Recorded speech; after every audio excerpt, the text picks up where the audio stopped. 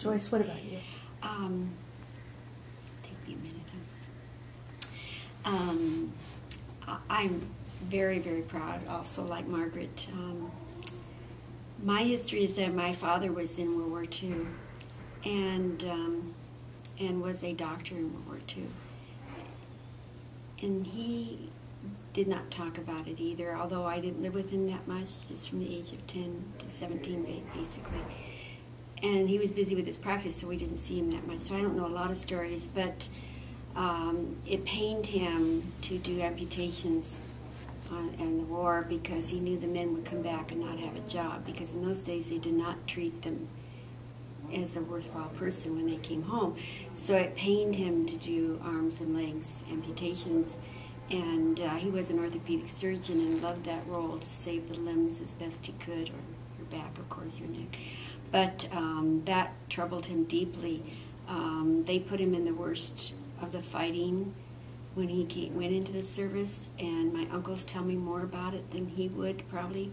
They don't talk much about it either. I have uncles that were in the war. He was in the Navy, and we were stationed at San Diego. I remember being there before he left. I was only 3 or 4, but I do remember it. When he came home, it destroyed the marriage, and I did live with my grandparents too for a few years, and when he remarried, that's when we came back to California. My father, when he was extremely tired, he would scream in the middle of the night and wake up the whole house because he was having nightmares from the war. And he remembered incidents where their ship was left behind because it got caught in a barge, and the Japanese were coming, and the convoy went without him, and he said those men worked so hard to get that ship loose, but his fear was to be eaten by sharks, because he had been involved where some men were in the ocean. And the Indianapolis?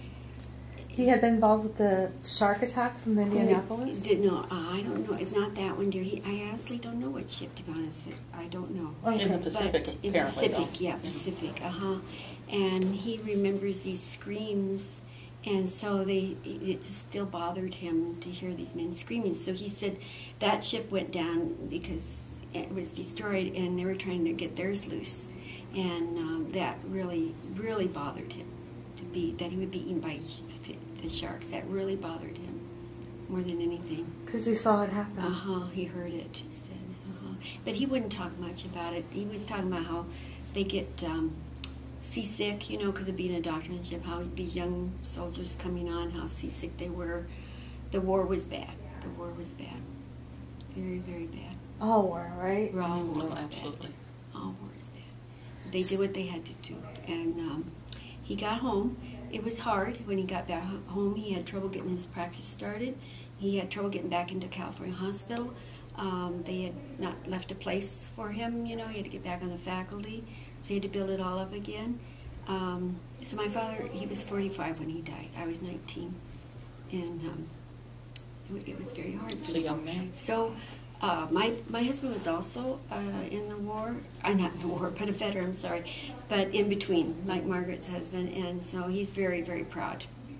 And we try to be very patriotic in our family, and my intent to take our family to Hawaii for our 50th anniversary this December is the young kids have to go to the Arizona, and if we can get on Ford Island, which my husband and I were able to get on this past March, very exciting, because he's in the Civil Air Patrol. He could get on base, and we drove around, and you can see the bullet holes in the buildings, and they took us, we were on a tour with one man, because we were so early. He took us around to 2 buildings that have a beautiful museum on this Ford Island of the history of all of it, and it's just interesting how Hawaii was attacked and all the things that happened on the island, and the stories that go with that, of course, Yeah. So, and your father's a part of all of that. Yeah, he was.